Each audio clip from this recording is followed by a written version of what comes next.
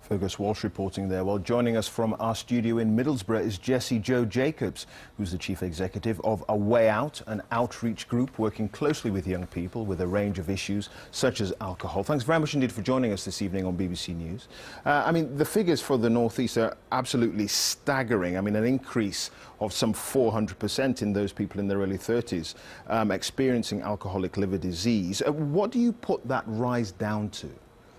I mean, I guess in the North East we do have a reputation for kind of working hard but also playing hard, and times are tough up here, and I think that contributed with the fact that alcohol is so socially accepted and even promoted as a lifestyle choice, and there's very little information out there that's kind of promoting the negative consequences. So I think it's a culmination of all of these things that is creating such an epidemic around alcohol.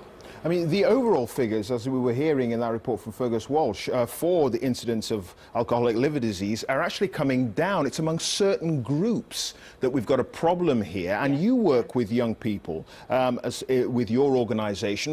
What do you think is driving so many younger people towards binge drinking, that kind of thing? Yeah, I mean, it's a culture and it's a lifestyle.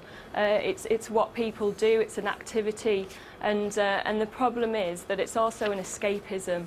And we see young people who I know will not reach their 30th birthday, who are not going to live to see their 30th birthday. They are not aware when they start on this binge drinking culture how addictive this drug actually can be. And when you couple that with deep-rooted issues such as poverty, depression, mental health, then you've kind of got a recipe for disaster.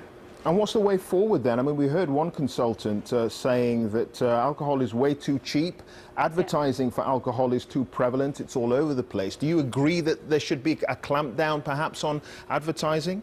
There's got to be. I mean, the government need to take the same approach that they're taking with cigarettes, drugs and obesity. This is a serious public health concern and something needs to be done. You know, £3 billion it's costing the NHS. We know we're in a mess financially, and actually by really coming down and hitting hard and targeting the young people that this advertising is affecting and curbing that, having a much more sensible approach to it, has got to be a way forward. And we've got to do more around education and public health education. You know, young people need to know that this can be an addictive and a dangerous drug if not used sensibly or socially. And so having said all that then, I mean, can you point to any specific examples of young people that you're dealing with at the moment who are in this situation? Yeah, I mean, just the other day I was talking to a girl.